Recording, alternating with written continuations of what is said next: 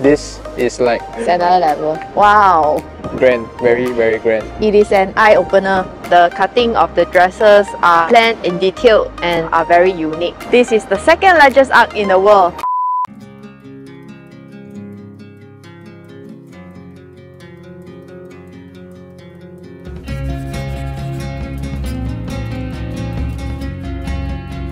And it's our third full day here in Paris, and this morning we start our day at the Palace of Versailles.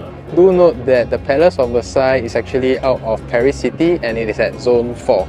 So if you are coming from Paris City, you have to buy the correct mode of transportation. For us, because our hotel is in Zone 3, we just needed to sit a tram and then a bus to come here. But it's still a 1 hour ride here. And do pre-book your ticket. If you're on the Paris Museum Pass, this entrance fee to the palace is covered and you can pre-book a slot before you come here, so you do not need to queue outside. There's also a garden for you to visit, but that is not included in the Paris Museum Pass. Yesterday we mentioned that the Louvre Museum Napoleon apartment was really grand. This is like maybe 2 to 3 levels higher. Yeah, it's another level. Even the sculptures are so special and you can tell that it's at another level. The different busts are actually made of different materials. That's the first time we have seen. Like, one material is for the head and then they have clothes on them and that's made of different materials. So it's like, yeah, it's a whole new level, super grand. Some even have the accessories. Yeah. A lot of time has been spent working on each of the building.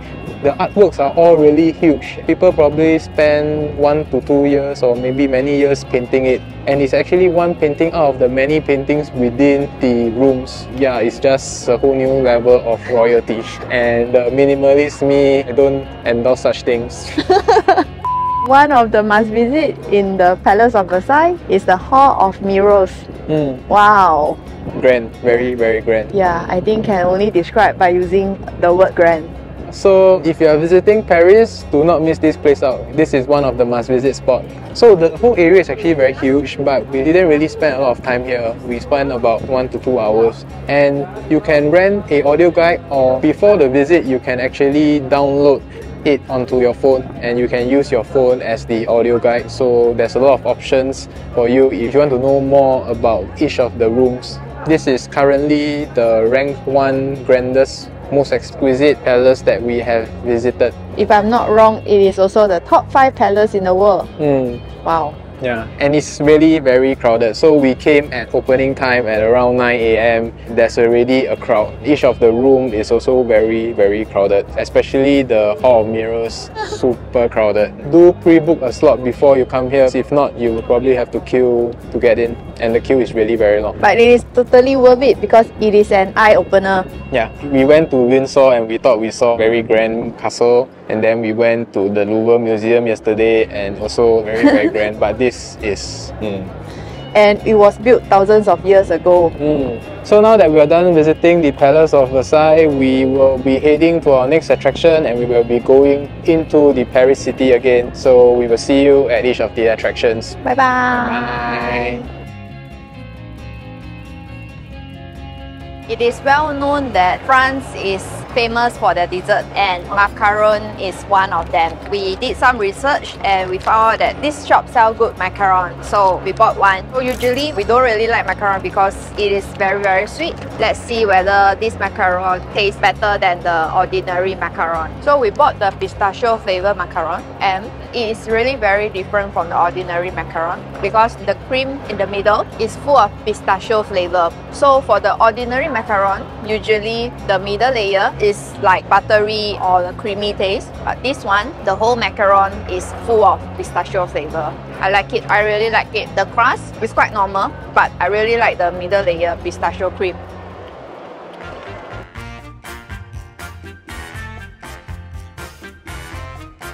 And we are now at our next attraction here in Paris. This is the Rodin Museum. To be honest, the only reason why we are here is to see the statue behind us. And that is the famous thinker. Okay, that's all. Because we are kind of in a rush today, we have fully packed our itinerary and so we don't really have much time to explore the full museum. But it does have a nice garden at the back.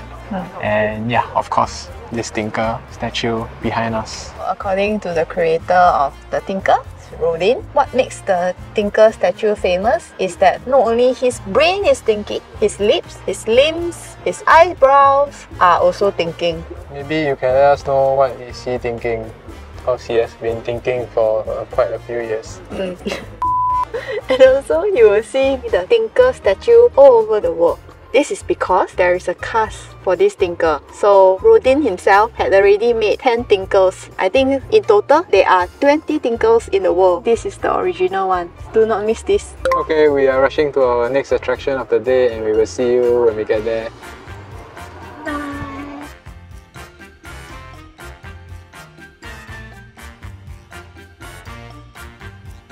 And our very next attraction, which is just a 5 minutes walk away from the Rodin Museum, this is the tomb of Napoleon. And Napoleon is one of the greatest military general in the world.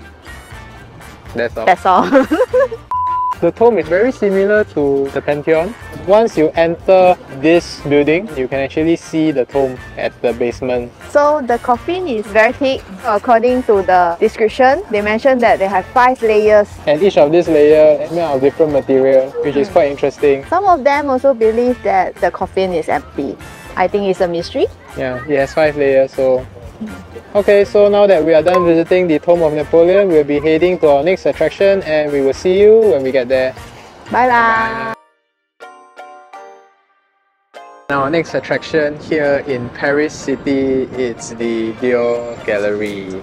It's not part of the museum pass, but we decided to come here because we still have a little bit of spare time. So what's so special about this gallery? The gallery shows the history of Christian Dior and how he started the business and all the different gowns that has been created under Christian Dior brand. You can tell that the cutting of the dresses are planned in detail and are very unique. They even show the workplace of Christian Dior.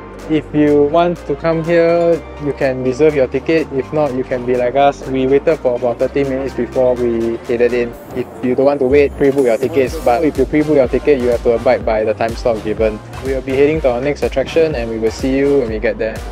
Bye!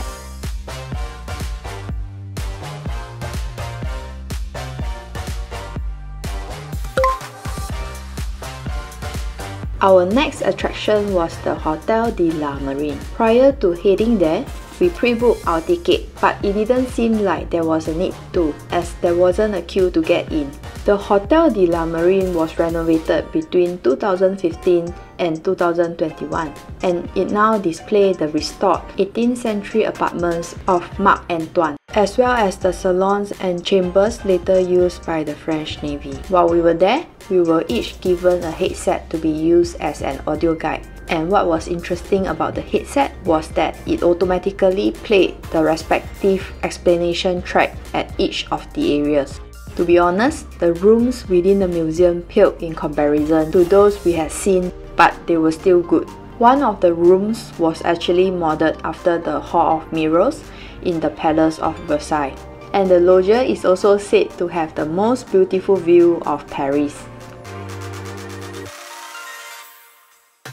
And for the very last attraction here in Paris, the Triomphe Arc. And apparently you can head up there. Yeah, I didn't know before I came here.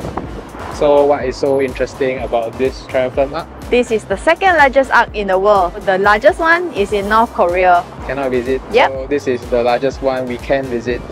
And there is an eternal flame under the arc. Beside the eternal flame, there is an unknown soldier tomb. So there is a custom that whenever there's a parade, the parade will always avoid the arc. This is to respect the unknown soldiers. This is also covered by the museum pass, and yeah, you can head up there and have a good 360 view of Paris City, as well as the uniquely connecting road. There's about 12 of them and they all lead to this Triomphe Arc.